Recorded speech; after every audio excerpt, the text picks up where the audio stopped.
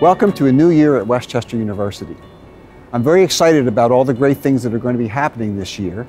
We have the launch of a new academic program, the BS in Biomedical Engineering, and the groundbreaking of our new Sciences and Engineering Center and the Commons, which will be our largest academic building on campus. Even though we have a very busy year ahead, I know that it can seem quiet on campus right now. The holidays are over, the days are dark and cold, and the spring semester doesn't get underway for several more weeks. I've invited our head women's basketball coach, Kiera Wooden, to talk about events that are going on campus even in the dead of winter.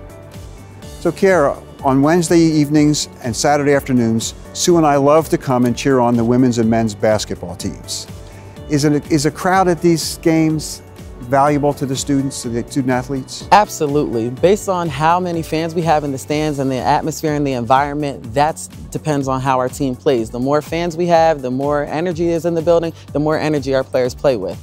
And thanks to the Rams Up initiative that was started last year, the environment and atmosphere has been second to none in the conference. The cheerleaders, the spirit squad, the pep band, all provide, a six-man type atmosphere that really helps with the home court advantage. I really noticed that with the pep band, it really charges things up and gets the crowd going, and it makes it very exciting. Absolutely, and it's challenging for our opponents who have to deal with the pep band cheering and coming at them, and they have to try to focus through that, so it definitely helps us.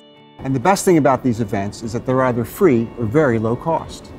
Yes, for under $30, you can bring your entire family and have a fun-filled day in Hollinger Fieldhouse watching men and women's basketball. In addition to that, we have swimming, we have diving, and we also have gymnastics, and they would love to see you there. We have a home game on January 12th versus Bloomsburg. At 1 p.m. the women play, and at 3 p.m. the men play. Please come show us some support.